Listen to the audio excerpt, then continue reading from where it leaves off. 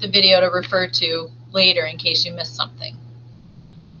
So we are starting with slide 13, which looks like this. And hopefully you went through and figured this out yesterday. It was based on like the previous couple slides. We had the nucleotide slide that showed us, you know, that it's made of a sugar, a phosphate, and a nitrogen base. Shows us where the hydrogen bonds are. And then this slide here, the next one, was showing us that the purines are composed of adenine and guanine. They have 2 rings to them. And pyrimidines have just 1 ring structure to them, and that's thymine and cytosine. So based on that information, we should have been able to figure out this compare-contrast about purines and pyrimidines, okay? So as far as, we'll go through this list in order. Adenine is a nitrogen base found on, it's just a purine because it has 2 rings on it. Cytosine only has 1 ring, so that's a pyrimidine, belongs on the right side. The next one down, deoxyribose, that's the sugar, as it's part of the sugar phosphate backbone. Every single nucleotide in DNA has a deoxyribose sugar, so that goes in the middle because it's common to both. And then we have thymine. That is going to be a pyrimidine. It's got 1 ring. The phosphate group, again, that is going to go under both categories because it bonds to the sugar. It, like I said, is part of the backbone to DNA. The guanine is going to be a purine because it's got the 2 rings. And then, as I just said, 2 rings goes with purines and the 1 ring goes on pyrimidines. Make sure you have those arranged correctly if you didn't. Yes. Moving on, the chart below shows the percentage of adenine, guanine, cytosine, and thymine in the DNA of 3 different species of organisms. So what they did was they took DNA out of a grasshopper cell.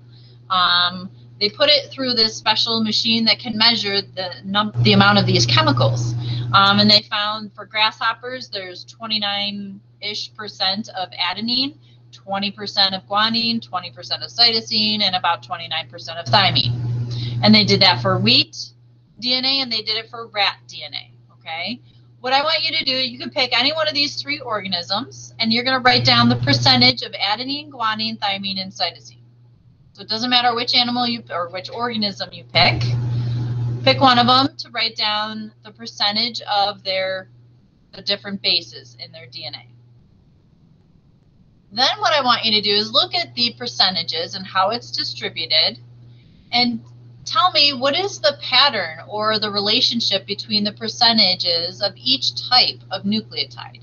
There will be a pattern, and you can look at all of the organisms to see if that pattern is consistent, but there's a pattern that you're going to see emerging. Up to you folks at home, does anybody want to try and tell me what their pattern is that they noticed? What did you happen to see? What kind of relationship is there between the amount of adenine, the amount of guanine, the amount of thymine, and the amount of cytosine in DNA?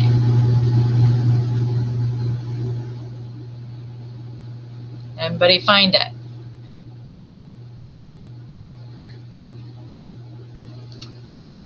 It's a little tricky, but let's take a look. I just picked the grasshopper just because it was the first one. Now, when I look at these numbers, and I'm going to make it just really simple on myself, I'm going to ignore the decimal points, okay? So if I take a look, I can see that adenine has 29%. Thymine, there's 29%. That's the same amount. And if I look at guanine, there's 20% guanine and there's 20% cytosine. That's the same amount as well. And if you look at the wheat, wheat has 27% adenine, 27% thymine. It's the same. Guanine and cytosine for wheat, 22 and 22, same percentage. That's the pattern that you should be noticing, is that in any of these organisms, the percent of A is always equal to the percent of T. or very, very close to it. And the percent of G is pretty close to the percent of C. So that's the percentage that I wanted you to see, because this is going to help Watson and Crick later with their model of what DNA looks like. So the number of adenine is equal to the number of thymine, or the percentage. Same thing with the amount of cytosine is equal to the amount of guanine. So this is going to lead to something called Chargaff's rule. Up in the top right-hand corner, we're just kind of bringing what we just learned and kind of doing a little, memory thing up here. The percent of A is equal to the percent of T. Percent of G will equal the percent of C.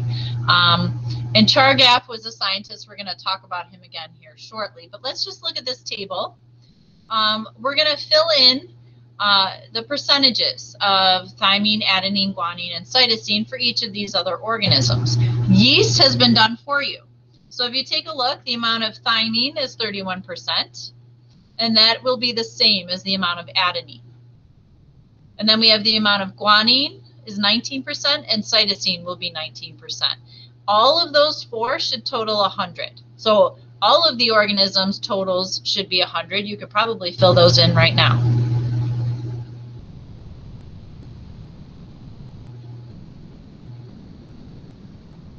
So to do these, this is going to require a little math. So let's take a look at the yeast, okay? We have thymine and adenine are both 31%. If we add them together, we have 62%, right? If we subtract that from 100, that is going to give us 38%. And if you look, 19 plus 19 is 38. All right, so that's kind of how this is going to work. So let's do the sea urchin here. They've given us the amount of adenine, and since we remember up here in the top right-hand corner, the amount of adenine is equal to thymine, we know we can fill in thymine with 33% because it's going to be the same as adenine. Then they also gave us the amount of guanine. Guanine is 17%. And if you go right up here in the top right-hand corner, guanine is going to be equal to cytosine. So we can fill in cytosine will be 17%. If we add these four numbers up, 33 and 33 is 66. And then 17 and 17 is 34. So all that totaled is equal to 100.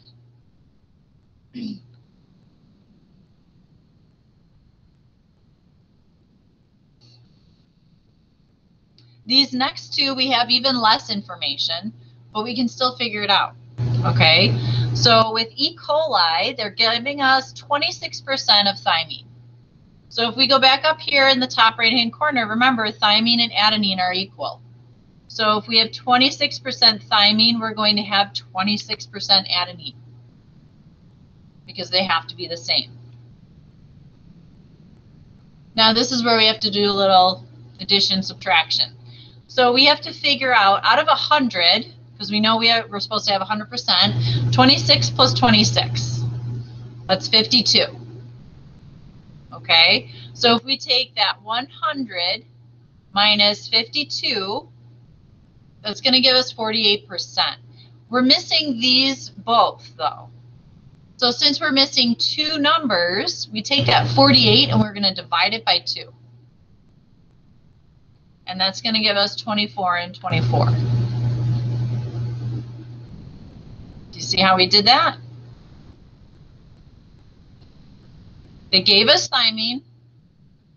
That automatically we know how much adenine because it's going to be the same as thymine. That's 26. And then we have to figure out the other percentages out of 100. So if we add 26 and 26, that's 52. And we do 100 minus that 52, that gives us a total for these last two, which is 48. So we had to divide it by 2 to figure out what each one is going to be, and they have to be the same. It has to be the same number. I'm going to give you a minute to try and do the chicken sample. You're going to work backwards from cytosine. They're telling you cytosine is 21%. You're going to use the information in that top right-hand corner to help you. Okay, so we have cytosine. We have 21%. And if we go up in that top right-hand corner, we have that reminder that the amount of cytosine is going to be equal to guanine. So that means guanine also has to have 21% there. And because we're working with a total of 100, 21 plus 21 is 42. And when you say, and then, so that's 42. We have to find out how much total adenine and thymine. So we take 100 minus 42, and that's going to give us 58, right? So we have 58, but we have to split it between thymine and adenine. So 58 divided by 2 is going to be 29. So this is how your numbers should have worked out for you. Now I will ease your mind. The Regents exam, I think I've seen this type of question or needing to figure this kind of information out. I think I've seen it twice in like 16 years. So the chances of you getting a question where you have to work these percentages out is very slim. But I like to practice a little bit just in case they throw one at you, because you never know when they're going to do something like that to you. So you don't have to stay, and it would only be one question. I've never seen them like do 5 or 6 of those. Okay, so Erwin Chargaff in 1950, he was the one who figured out that the percentage of guanine is the same as cytosine and the amount of adenine is the same as thymine. In any sample of DNA that he looked at, A was always equal to T and C was always equal to G. So they call that Chargaff's rules. So he noticed this, and they're now called Chargaff's rules. Chargaff's rules tell us something important about DNA. So I'm going to give you another clue about solving the structure of DNA. Each type of nucleotide, so these 4 pictures here are the 4 different types of nucleotides.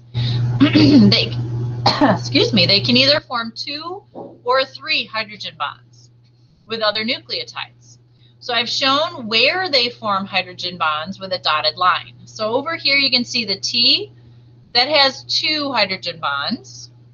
The C can form 3 hydrogen bonds.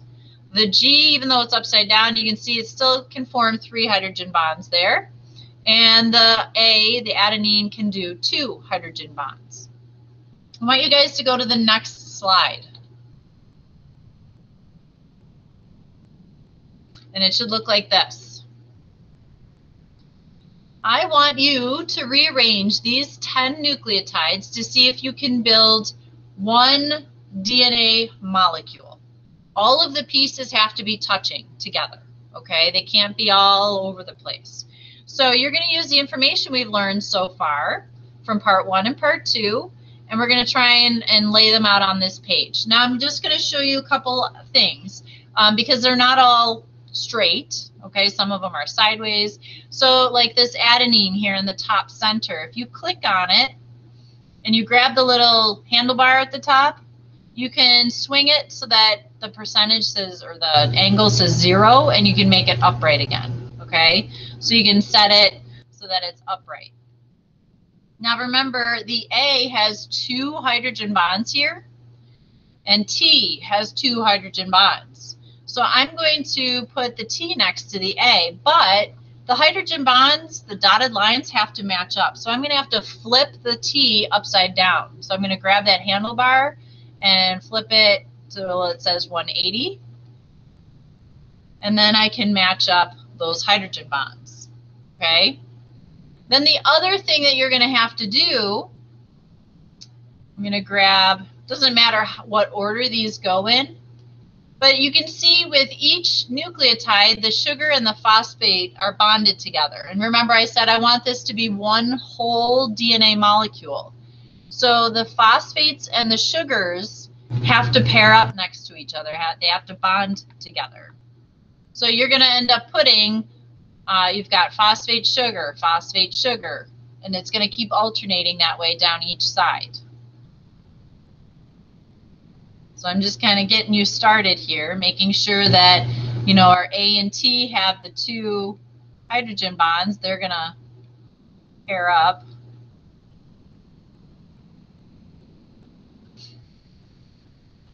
And then you're going to keep building one solid DNA structure. So I'm going to let you guys spend another minute or 2 to move your pieces around to build your DNA. See what you folks at home are doing. If you have any questions, you need to unmute and ask. If you're really stuck, we can set up time to, work one-on-one together.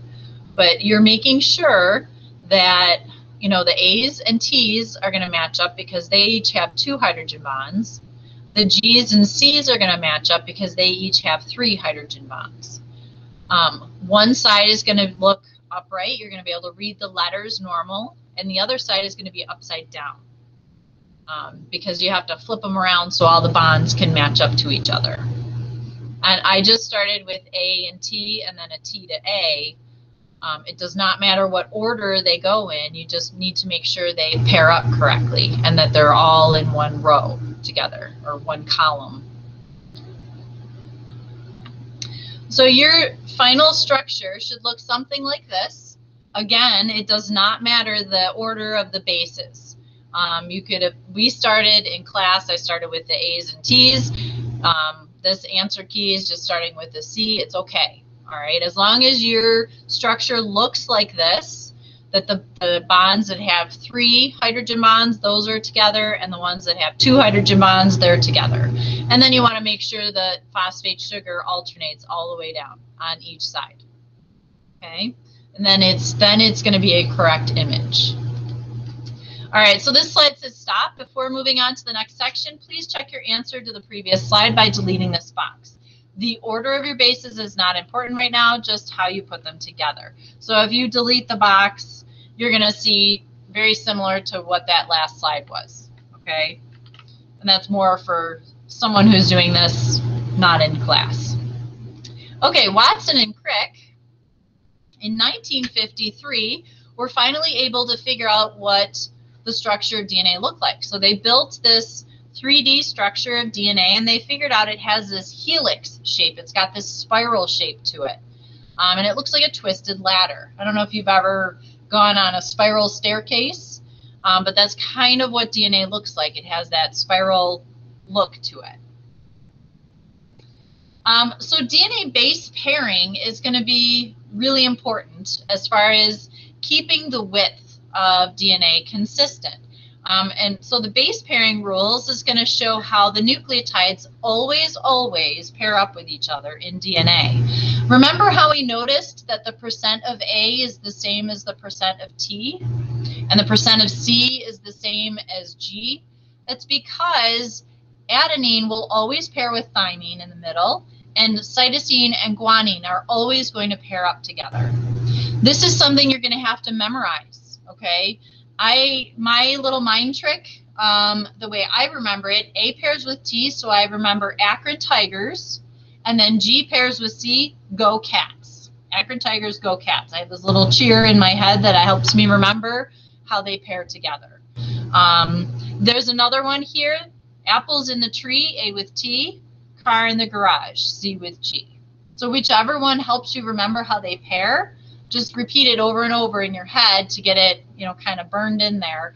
And because we're going to be doing a lot with base pairing, and if you remember how they pair now, later on when we do those other activities, it's going to be way easier for you to do.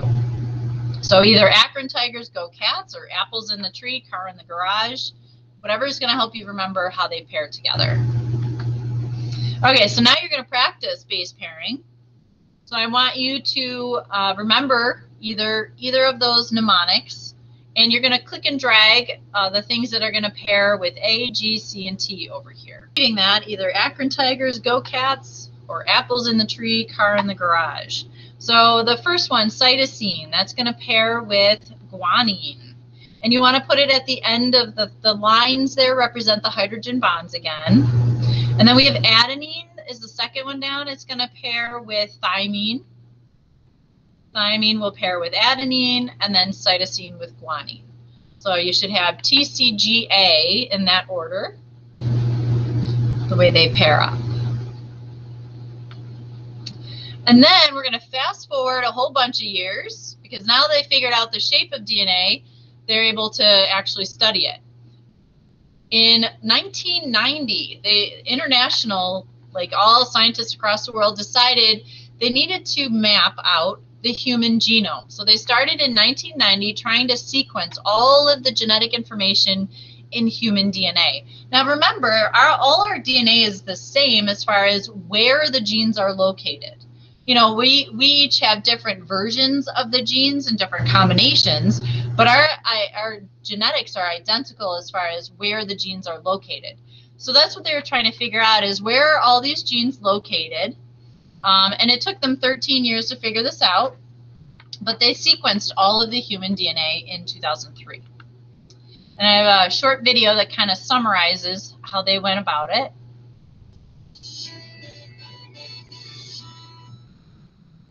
Part of the human genome, the whole enchilada of genetic information that's encoded in our DNA. But it's more than just genes, it's full of clues to our evolutionary history, our relationships to other animals, and a bunch of stuff that we still haven't figured out. The key ingredients of our DNA are 4 chemicals: adenine, thymine, guanine, and cytosine. These are called bases, and they pair up together to form long chains of base pairs. The orders of A's, T's, C's, and G's is super important because it dictates whether an organism is a human or a hagfish or something. Back in 1990, a bunch of scientists decided that if they could figure out the exact sequence of all the base pairs in the human genome, they could cure all the diseases. So they started the Human Genome Project, and researchers from over 20 countries worked 13 years to do it. And when they were done, they sat back and were like, because don't get me wrong, there were surprises there, but they were a little less like surprises and more like, oh, in fact, that's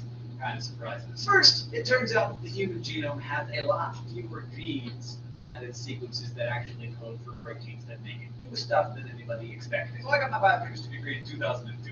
Long time ago, I recognized, but not that long ago, in my biology textbook when I was in school, said that there were between 80,000 and 100,000 protein-coding genes in the human genome. And that was wrong. Really wrong. There are fewer than 30,000. Some less complex animals have more than that, like a water flea has 31,000. Second surprise, not only do we have fewer genes than we thought, but they only make up like 2% of our genome.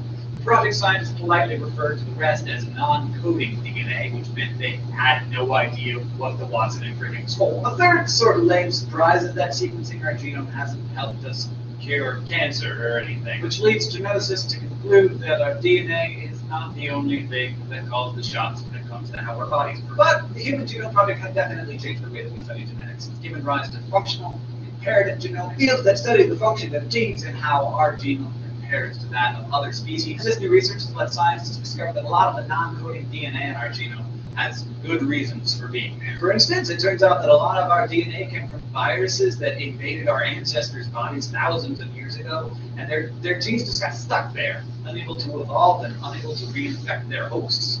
It's like weird, virus DNA. Also, some of our DNA contains instructions for making body parts that we don't even have anymore. Like our genome hasn't phased out the instructions for growing a tail. During embryonic development, we no longer get to go ahead to actually grow one, but the directions for making one are still there. So a lot of what we once thought was junk DNA is probably code for stuff that we just don't have anymore. So we're living in an exciting time to study genetics, and I haven't even talked about epigenetics, which is crazy, and some new research into evolutionary developmental biology, which we did a whole crash course episode on. And it's all thanks, in part, to having sequenced the human genome. Thank you. Okay, so